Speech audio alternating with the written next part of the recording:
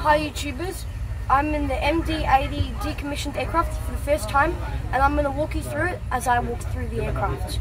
Currently I'm in the cockpit, and as you can see the windows are around here, and there's something special to this aircraft. There is a window up there which is unique to this aircraft. Here we have the yoke, and you can actually still push it up, down and turn it, which is awesome. We also have a seatbelt which actually still comes out, which is really cool.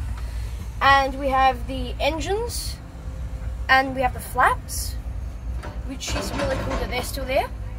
And as you can see, all of the controls up here are gone. Now I'm going to walk you through the body of the aircraft.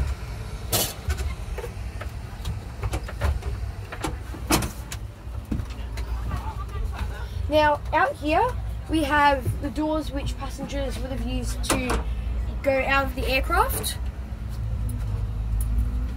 Moving on, we have the overhead lockers, and as you can see, compared to the 747, this plane is much smaller. Here we have the windows, which are quite a reasonable size. And as you can see at the back of the plane, the tail is gone.